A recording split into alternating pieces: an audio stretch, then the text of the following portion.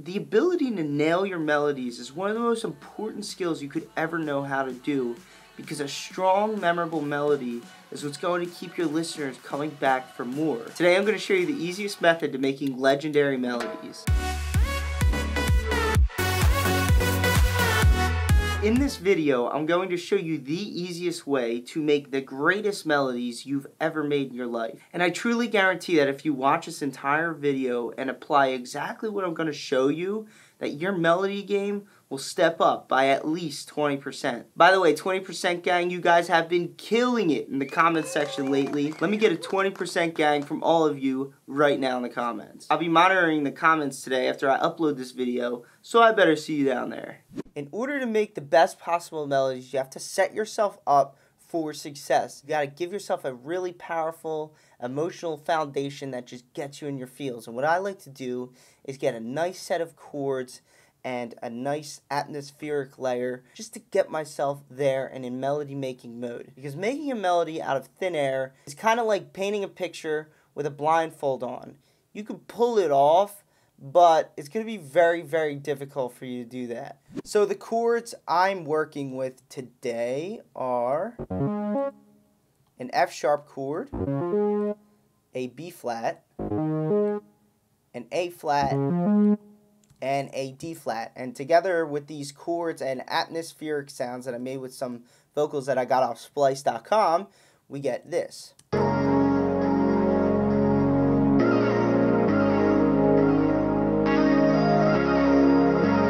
So if those chords don't get you in your feels, I don't know what will. So now let's go ahead and drop this melody. For this melody, you have to use a sound that just keeps you in your feels. So like a really pretty sound if you're trying to make a pretty melody. If you're going for an aggressive melody, use an aggressive sound. A dark melody, use a dark sound. So I'm using a nice light pluck from my sound pack called Orbital, which you can check out in the description below, and it's called Pluck Summer. And the easiest way to make a melody is to break it down into sections.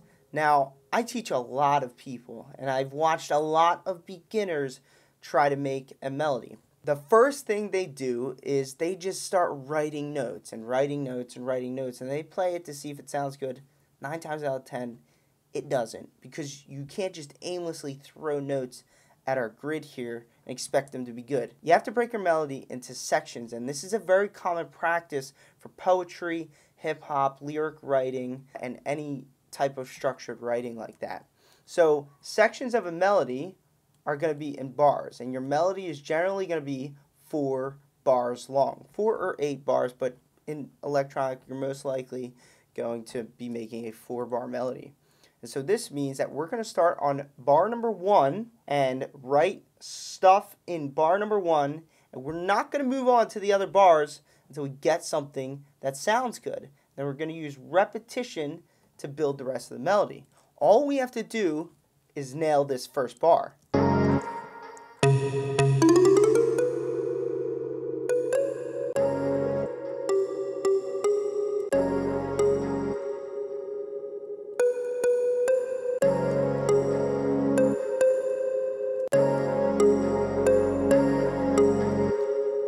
So that sounds good. Those notes totally work. And once we get 3 notes that work, we should be able to copy them to the next 3 bars and get something that sounds quite good. It's going to sound repetitive right now, but it should sound good. And if it sounds good, we're good to move on.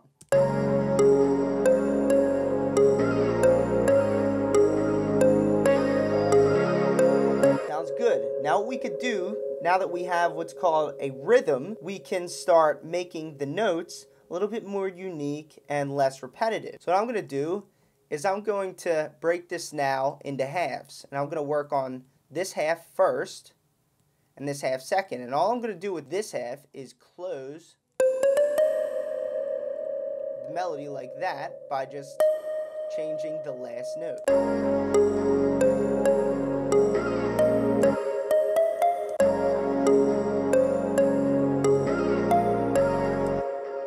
Sounds good. So now what we could do, this really leads us into the second half. And we can alter the notes.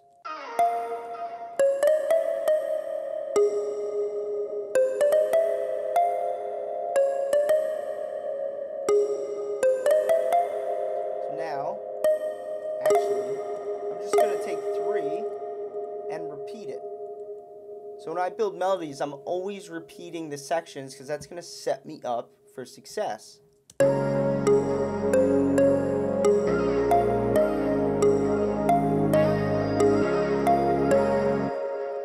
that sounds good.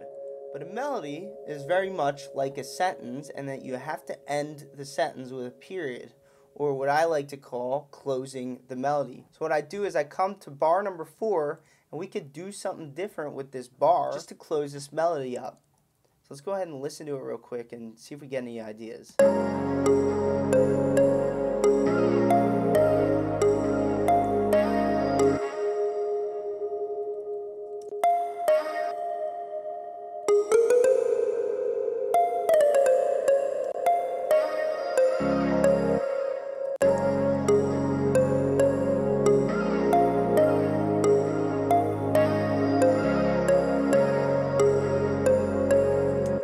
That sounds so pretty, totally gets me in my feels. So in order to win at your melody game, your melodies need the right mixture of repetition and rhythm and hitting the right notes. And if you can nail that, your melodies will be amazing every single time. If you would like to learn more about melody writing, chord writing, sound design, and every other element of music production, come meet me in my EDM bootcamp. I left a link for you at the top of the description below.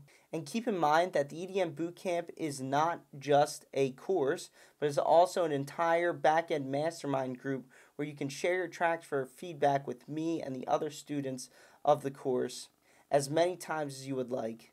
And if that sounds like something that you're into, go ahead and check out that link below, and I'll see you in there. And stay tuned for next video.